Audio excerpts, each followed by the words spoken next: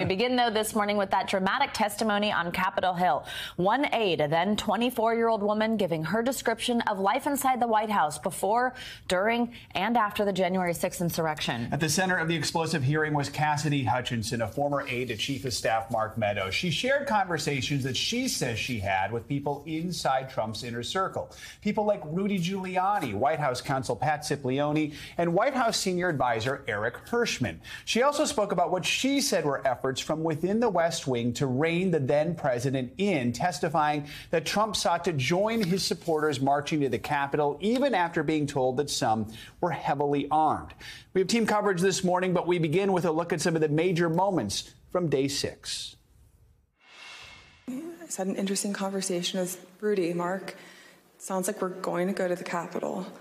He didn't look up from his phone and said something to the effect of, "There's a lot going on, Cass, but I don't know, things might get real bad on January 6th. There were many discussions the morning of the 6th about the rhetoric of the speech that day.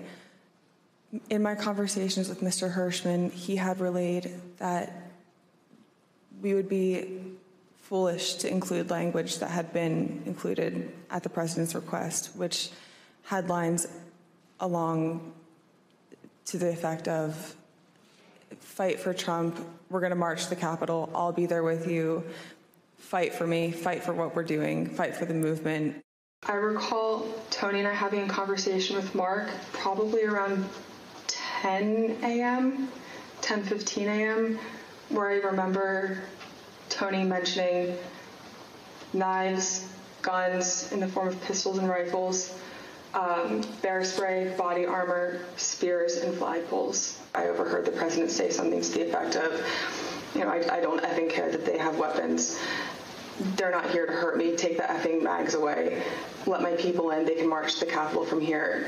Mr. Engel grabbed his arm, said, "Sir, you need to take your hand off the steering wheel. We're going back to the West Wing. We're not going to the Capitol." Mr. Trump then used his free hand to lunge towards Bobby Engel. And when Mr. Renato had recounted this story to me, he had motioned towards his clavicles. I remember Pat saying something to the effect of, "Mark, we need to do something more. They're literally calling for the vice president to be effing hung." And Mark had responded something to the effect of, "You heard him, Pat. He thinks Mike deserves it. He doesn't think they're doing anything wrong." We're going to dig into all of it this morning with NBC News legal analyst Danny Savalos, Politico reporter Daniel Lippman, and NBC News Capitol Hill correspondent Ali Rafa. Ali, let's start with you. So this hearing was a bit of a surprise, announced only 24 hours before, and unlike previous hearings, the witness was not announced early. Now we know why. Her testimony included a lot of detailed information and some pretty serious allegations. What were the biggest revelations? Good morning, guys. Yeah, definitely some serious jaw-dropping revelations. As a matter of fact, you could see Capitol police officers, some Capitol Hill staffers watching this on their phones with the volume all the way up as this hearing was going on. People really captivated by this testimony. And really the revelations that came out of it mostly were just about how the former president and his inner circle were aware of these threats of violence that were going to go on January 6th, and yet they pushed forward with the plans for that rally on the Ellipse anyway, really going deeper into what they knew and when they knew it. Hutchinson talking about how she had heard mentions of the Oath Keepers and the Proud Boys, these far-right groups, days before the event on January 6th. You played at the top there. She talked about weapons that Trump's inner circle knew would be at that rally, guns, bear spray, body armor, and yet nothing was done to prevent that from happening. She even testified that Trump wanted those people to be allowed through the mags, through security, to fill in empty gaps in the crowd to make it look fuller. She also talked about how he was furious that he couldn't go along with this crowd. You remember at that rally, he said that he wanted to march with his supporters, and Secret Service did not let him do that. She recalled this moment inside the Beast, that presidential vehicle that we'll talk about a little later. And just going through really the things that she knew and was aware of from Secret Service, from members of Trump's inner circle at that time. You mentioned the beast. Let's pick it up from there. One of the more explosive claims she made was about an incident on January 6th. After President Trump spoke at the Ellipse, she says she was told about this alleged confrontation inside the presidential limo, the beast, between Trump and his own Secret Service agents. Walk us through what she claims happened and also the response to her testimony about that, because there is some pushback now.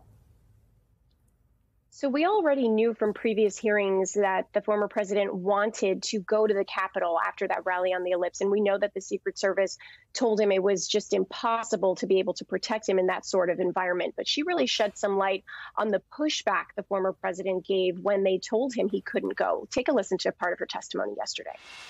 This is a call received by one of our witnesses. Quote, "A person let me know you have your deposition tomorrow. He wants me to let you know he's thinking about you. He knows you're loyal and you're going to do the right thing when you go in for your deposition." I think most Americans know that attempting to influence witnesses to testify untruthfully presents very serious concerns. So that was a soundbite. We were going to talk about witness tampering by the committee's top Republican. But to sum up what Hutchinson's soundbite was talking about from the day of the rally on the Ellipse, she said that Trump went so far as to try to grab the steering wheel of the presidential beast and was then taken away from that steering wheel from a Secret Service agent. He then used his other hand to lunge at the Secret Service agent, to what Cassidy Hutchinson described as the clavicle area of the Secret Service agent. And so we're really getting some new light as to how far the former president went in trying to march with his supporters to the Capitol. Hutchinson even saying that there were talks that he wanted to go there and speak inside the House chamber. That's something that is only done when you are officially invited by lawmakers in the Capitol. So definitely so many things we didn't know before her testimony yesterday, Joe. And what is the pushback that we're hearing from President Trump or some of the other people about that? So we're hearing from the former president, who posted on his social media platform yesterday saying, quote, "Her fake story that I tried to grab the steering wheel of the White House limousine in order to steer it to the Capitol building is sick and fraudulent, very much like the Unselect Committee itself. Wouldn't even have been possible to do such a ridiculous thing." And as a matter of fact, going off of what the Secret Service is saying, she said that she heard this story from a Secret Service agent. Secret Service is actually telling NBC News that, quote, "Any and all personnel that the January 6th committee requests are available to testify under oath," responding to yesterday's new allegations. So what we're really taking a look at is whether that Secret Service agent that she described as telling her this story, whether we could possibly hear from them in possible hearings. And let's talk about that possible witness tampering. It was another major moment really at the end during Congressman Liz Cheney's closing remarks. Real quickly, tell us, what was it that she hinted at when it comes to evidence of possible witness tampering?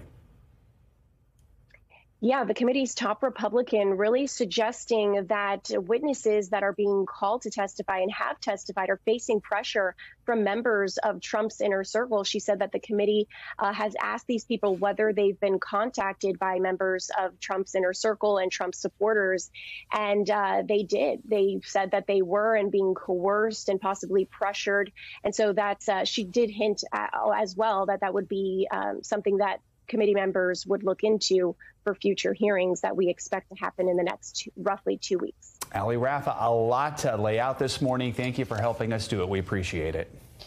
For more analysis on the hearing, let's bring in NBC News legal analyst Danny Ceballos and political reporter Daniel Littman. Good morning to both of you. Daniel, Danny, we'll keep this straight. Daniel, starting with you, thanks for joining us. What did this hearing add to what we already knew about the Capitol riot? There's been a lot of question. Will these hearings really bring about new information, really make people say, wow, I can't believe that happened? What did we find out here, and how does it change the situation for former President Trump? I think for any American who is watching those hearings, those 2 hours yesterday afternoon, they will probably be just shocked at the inner circle testimony from someone who was very close to the action, was there throughout January 6th, and described as a president who was out of control, who was fighting against his own Secret Service agent who is supposed to protect him, and throwing dishes against a wall earlier during the transition. And so this is kind of a jaw-dropping day and something that people will probably remember for decades to come. Danny Cevallos, let's bring you in here. And I first want to play another stunning moment from yesterday's testimony. This one is Ms. Hutchinson describing a conversation between a White House lawyer and Mark Meadows. Let's listen. The rioters have gotten to the Capitol, Mark. We need to go down and see the president now. And Mark looked up at him and said, he doesn't want to do anything, Pat. And Pat said something to the effect of, and very clearly had said this to Mark, something to the effect of, Mark, something needs to be done or people are going to die and the blood's going to be on your effing hands. Danny, clearly an intense account there of what she says was happening, but I'm specifically wondering about how a detail like that could impact this other investigation, the Department of Justice's criminal investigation that's happening parallel to this committee. Based on what we heard, based on that account right there, is Mark Meadows in any legal jeopardy? First, I have to assume that the DOJ already knew everything that was heard yesterday in that hearing. But assuming this is new evidence to them, of course it's interesting because at this stage, every new fact goes to knowledge of Mark Meadows, knowledge of Donald Trump. Now, it could be argued on the defense side that what is knowledge? Did they absolutely know what was going on at the Capitol? But the government doesn't need to prove absolute knowledge of anything. Just awareness and the ability to stop it and to take action. It's not a slam dunk, even after this explosive testimony, but certainly the DOJ is taking notice. Danny, also, I want to ask you about Liz Cheney's comments that Joe was just talking about with Allie, this comments about witness tampering.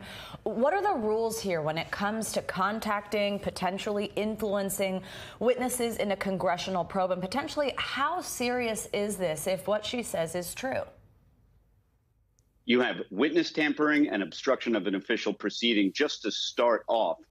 Those are serious crimes. And the cited or the quoted message that we saw there from a person, whoever a person is, sounds reminiscent of something out of The Godfather or Goodfellas. I mean, real nice testimony you got. Be a real shame if it didn't go the way we like it.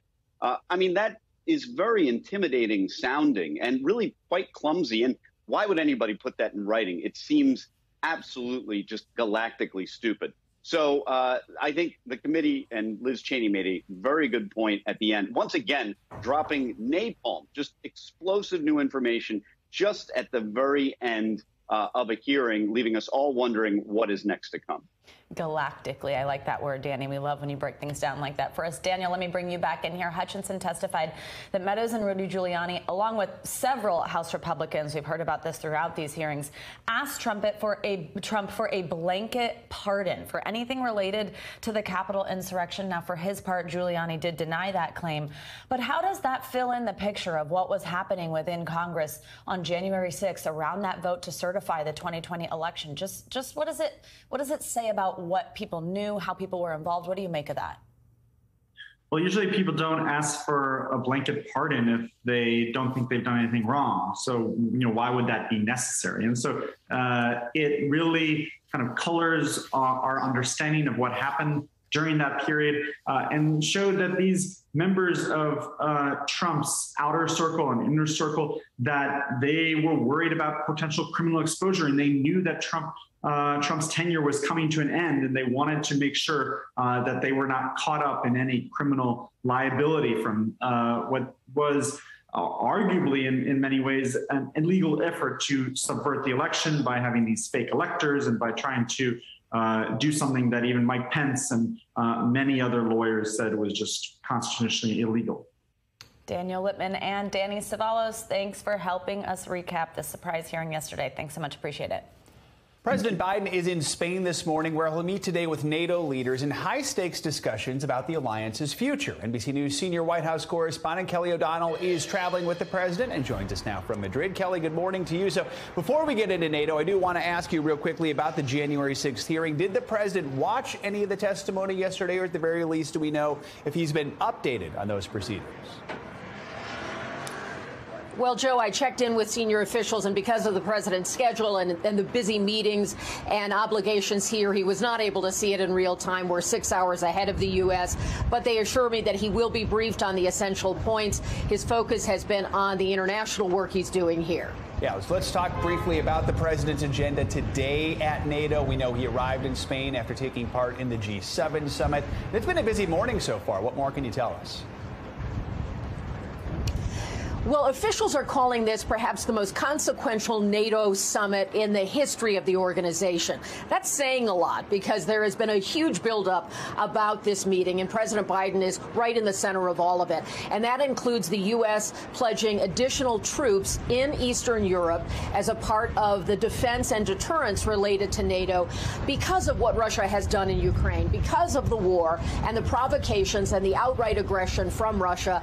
This alliance wants to show greater strength, greater deterrence. So the U.S. is committing to have long-term deployments of troops in countries along the eastern flank. And that is something that has been increasing, and now the president is expanding that commitment. There is also the work of expanding the group itself to include Sweden and Finland. Some of the roadblocks to that have been smoothed over. That was happening last night. And so now an alliance of 30 nations could soon be 32.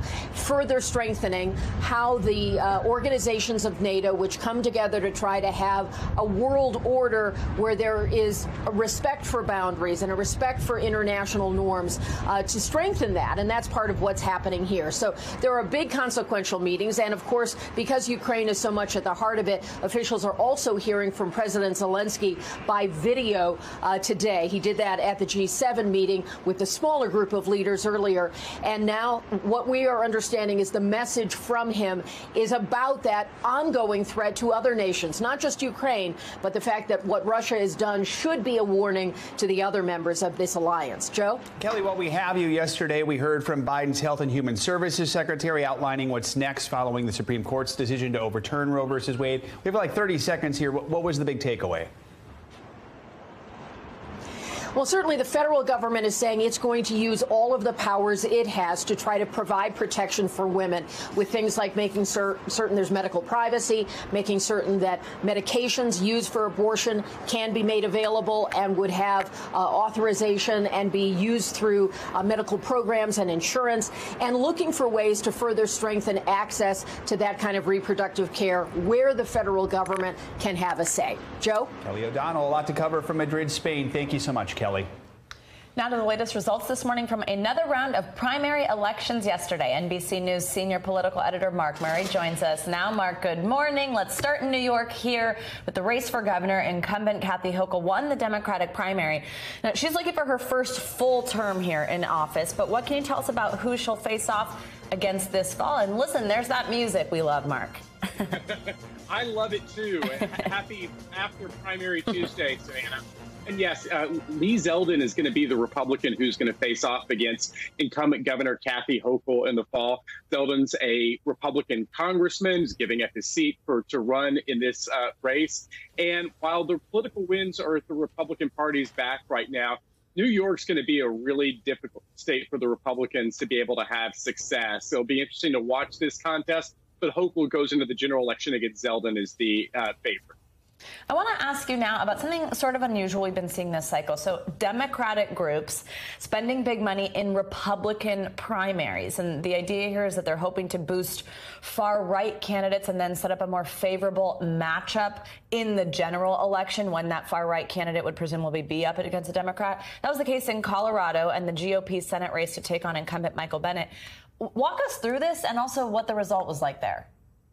Yeah, so Democratic groups were airing ads saying that Ron Hankins, who is the really conservative candidate in this field, he's too conservative for Colorado, to be able to boost him with conservative primary voters. But also Democrats were just saying that's just kind of what we view Hankins. Well, it turns out the more moderate candidate, Joe O'Dea, ended up winning this Republican primary. And O'Dea is going to end up facing incumbent Democratic Senator Michael Bennet. And again, Colorado is a Democratic-leaning state, but this still is a race worth watching, particularly if the political environment gets worse for Democrats. Mark, before I let you go, I do want to talk Illinois, where we had two very different House Republican incumbents facing off in the 15th district. Lay that out for us. This was a member-on-member race because of redistricting in Illinois. And Mary Miller, the very conservative candidate who ended up getting Donald Trump's endorsement, ended up beating the more moderate Republican Rodney Davis. Rodney Davis ended up supporting a bipartisan commission to investigate January 6th. And Miller ended up winning out. And it was one of the races in which we have seen where if Donald Trump does endorse a candidate in kind of an even-Steven contest, that could end up helping. And it certainly ended up helping Miller last night in Illinois. All right, Mark Murray, we always appreciate you right after a primary morning and bringing us some of that music. Thank you so much. Good to see you. Ghislaine Maxwell has been sentenced to 20 years in prison for her role in the sex trafficking scheme led by Jeffrey Epstein. Well, handing down the sentence, the judge said that the former British socialite had a, quote, instrumental role in the horrific sexual abuse of multiple young teenage girls. Maxwell was convicted on 5 charges of sex trafficking back in December after a 3-week-long trial. Her legal team has since vowed to appeal the conviction. And now this morning, singer R. Kelly is set to be sentenced in a high-profile federal sex trafficking case. The R&B star was convicted of 9 counts last year, including racketeering and sex trafficking charges after a 5-week trial in Brooklyn. NBC News correspondent Ron Allen joins us now from outside the courthouse. Hi, Ron. Good to see you. So R. Kelly's conviction was seen as really a key moment in the Me Too movement. It had made a lot of headlines, documentaries about it. Now his sentencing, though, comes after decades of abuse allegations. Remind us, though, what exactly he's being sentenced for and just how much time he could be facing. Well, it was a unique case because it was the first time that the majority of the victims are black women. And the question as this case proceeded was, would these women get justice in the Me Too movement as others have? They are. So that's where we are now. The basic charge against him is racketeering, that R. Kelly was running a criminal enterprise that was about recruiting, abusing young women and girls for his own sexual gratification and sexual pleasure. That's what the charge is. He faces up to life in prison, essentially. The defense has been asking for a charge of less than 10 years in prison. So essentially, we'll hear today from some of the victims in the case. It's unclear whether we'll hear from R. Kelly or not, but he basically faces life in prison and is likely to spend the rest of his life in jail. Now, Kelly's also facing another federal trial in Chicago, Ron, that's on child pornography and obstruction charges. When's that trial set to happen? And then looking forward, what happens to R. Kelly once he is sentenced in that trial, and any impact there then on what's happening in Chicago? I think the short answer is that he's basically going to spend the rest of his life in prison. There are these cases pending in Illinois and in Minneapolis, state sex crimes charges. This sentencing will happen. It is unlikely that he will ever see freedom again. It's unclear exactly when the trials will happen, probably before the end of the year. But again, the bottom line is that he has all these legal issues piling up. And it's very unlikely that he is ever going to be released from prison.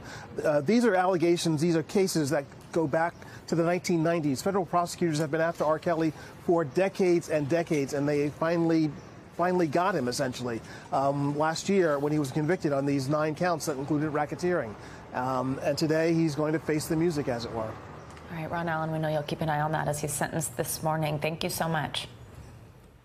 Time to get a check on your morning news now. Weather. Which means Michelle Grossman in her Wednesday pink joins us in studio. Hello. Yeah, the dress doesn't have quite the room it did pre-pandemic, but it's pink nonetheless. It's adorable. I work. Thanks. Good to see you guys. We are watching showers and storms once again in the south. We have a frontal boundary that's kind of draped there. It's parked there, and it has been for the past few days, and it will be for the next few days. So we're looking at on and off showers. We're looking at heavy downpours. We're looking at the risk for flash flooding. So this is a setup for today. There's that frontal boundary with slow-moving storms and showers, and we're looking at heavy rain in some spots, localized flooding as well. And then look what happens tomorrow. We're going to see an area of low pressure in the Gulf. It could be our next depression. It's going to be a quick one if we do see it, but nonetheless, it's going to bring some showers to the eastern parts of Texas Good news in the long run because they're in extreme drought, but we could see the chance for some flash flooding as we're going to see up to 4 inches of rain in some spots. So this is the rainfall forecast through Friday. You can see pockets of heavy rain where you see these darker colors. The yellows, the reds, the oranges is where we're seeing those heavier rains, especially along eastern Texas. Houston, you could see quite a bit of rain. So you're going to need the umbrella as you head out the next couple of days, especially where you see these red colors right along the coast is where we're going to see the most rain. And that's going to be until Friday at least. Here is that area of low pressure I was talking about, 40% chance of formation to become a tropical depression. It's going to move off to the north and then eventually move northward by Friday. But still in the next couple of days, we're going to see quite a bit of rain. Also looking at expanding heat once again. We had a little break in the northern and central plains, but temperatures once again into the 90s. 98 degrees in Rapid City today. That's 15 degrees above average, 90 in Minneapolis. I think of Joe every single time now. 94 in Omaha, 84 in Chicago, and that heat expands to the east into the 90s in Philadelphia, 5 degrees above average for this time of year. Same story in Richmond. So we're tracking the tropics. I showed you that area of, not quite an area of depression, but cluster of showers and storms in the Gulf. We're also looking at a system that is impacting the Windward Islands as we speak, and we're looking at winds at 40 miles per hour. Tropical storm winds 39 miles per hour is what you need for a tropical storm, but we still don't have that low closed in the middle. So we're going to continue to watch that. It has winds at 30 miles per hour. It's moving to the west, so we're looking at impacting the Windward Islands, eventually into Aruba, and eventually into the Central Plains, Central America. We're looking by the weekend. That's a big difference. That'd be something. Can we clarify that? Yeah, Central America. Yeah, it's going to go. You made me laugh. That's fine. I know what you're talking about. I know. Tropical cyclone too. Side-eye. PTC2. We're watching PTC2. Yeah. All right. You'll keep us posted on that. Thanks so much. Thanks for watching our YouTube channel. Follow today's top stories and breaking news by downloading the NBC News app.